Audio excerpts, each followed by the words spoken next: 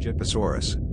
Gyposaurus, meaning vulture lizard, referring to the outdated hypothesis that prosauropods were carnivores, is a genus of basal sauropodomorph dinosaur from the early Jurassic of South Africa. It is usually considered to represent juveniles of other prosauropods, but G. sinensis is regarded as a possibly valid species.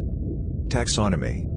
G. capensis was named in 1911 by Scottish physician and paleontologist Robert Broom from a partial skeleton consisting of 11 dorsal and 6 caudal vertebrae, ribs, gastralia, partial right scapula, right pelvic girdle, left ilium, and most of the right leg, discovered in the Upper Elliot Formation of Orange Free State, South Africa. Originally, he thought the specimen belonged to the dubious genus Hortolodursus.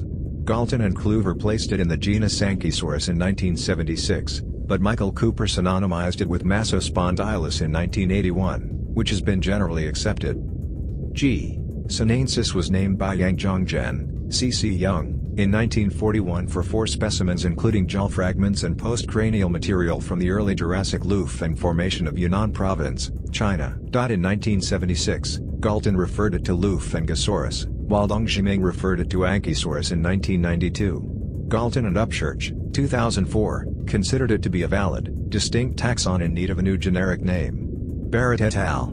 2007, proposed the name Gyposaurus for this species, but it is a nomen nudum. Unpublished results of a presentation by Wang and colleagues at the SVP 2017 conference indicate that G. sinensis is a junior synonym of Lufengosaurus wainii. However, some referred specimens need further study to determine their relationships.